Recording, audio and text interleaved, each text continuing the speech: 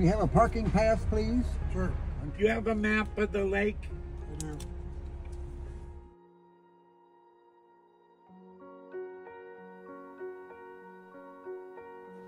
Hello. Hello. Can you guess? Can you guess what the boys and I are up to today? Can you guess? I gave you hints. I gave you hints. We are attempting to fish again. That's what's happening. It's Wilder here. Hi. It's nice that you should join me, and I'm glad that you decided to come along. I brought you whether you wanted to come or not. We're at Scoggins. Oh God, it's already so hot. We're at Scoggins Valley Park, home of Henry Hagg Lake right here. And if I could read a map, I would know where I was, but I don't. I just found out some secret information about the lake I didn't know about. We've been here before and we haven't caught any fish, and we're here now and probably will not catch fish or probably catch fish. Let's be positive.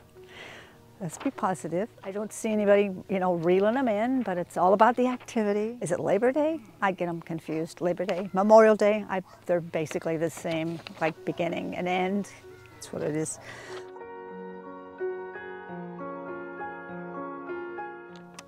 What do we got going? Are the worms alive? All right, let's see if the worms are alive. Did they mold? Is that mold? Okay, there's no worms in this one. I see a worm. Oh God, that's not considered bait. I think that's it for you guys as worms.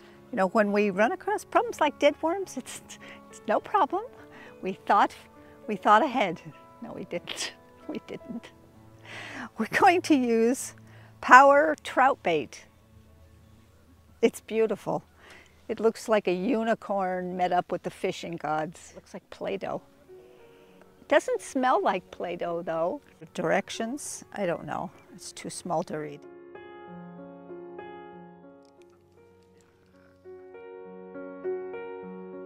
I don't think it could get any more exciting than this.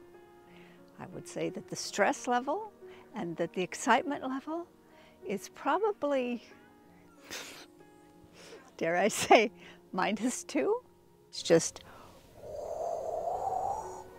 that's what it is.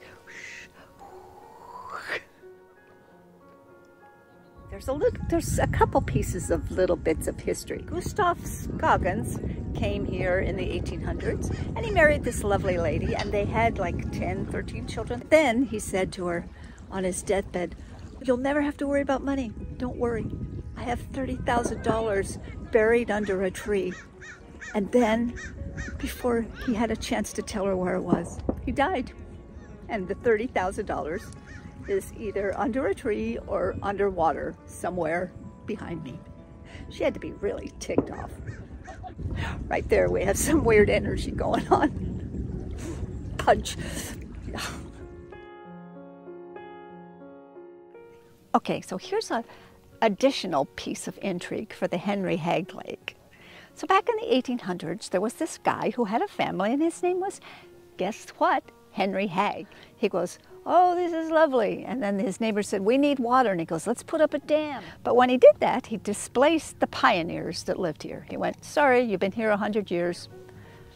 Too bad, sucks to be you." The dam got built and they filled it with water. And when they filled it with water, it covered up an ancient pioneer cemetery. It used to be said back in the 50s and 60s, the kids would say, "Don't swim in the lake because the spirits of the cemetery are going to reach up from behind, up, down, up from the bottom, and grab you and drag you down into the water."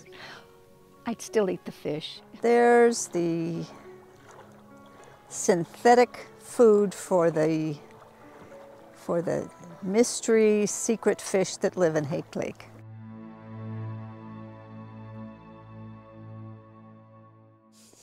Whoa! All right, I've buried. It's better to sit down. I've buried my pole in rocks in case the Loch Ness fish decides to yank it. It won't be able to drag it away. But you know, if it does drag it away, it's okay because I've never caught any fish with this fishing pole. Maybe I just need to get serious. Take some fishing lessons. If you fail all the time and you don't like it, you should go fix it. What happened to my pole? My pole is gone.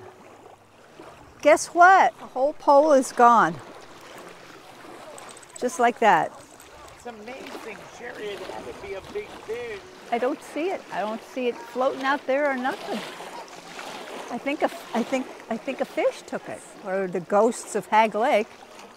I guess it's time for a new pole. I said that this lake had intrigue. It has intrigue. It has my pole. What time is it, Sherry? Time to go, Gus. I think we're done. I think that we're done.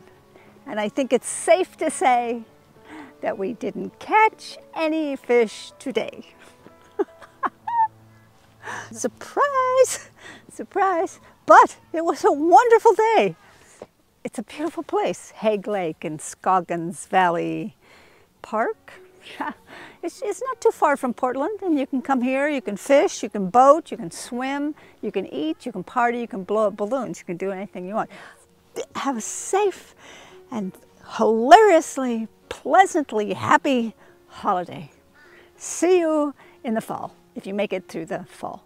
That doesn't make any sense. Okay, shut up, go. All right, goodbye. See you later. Could that be the bobber for my pole? Do I want to go in the water from there to there?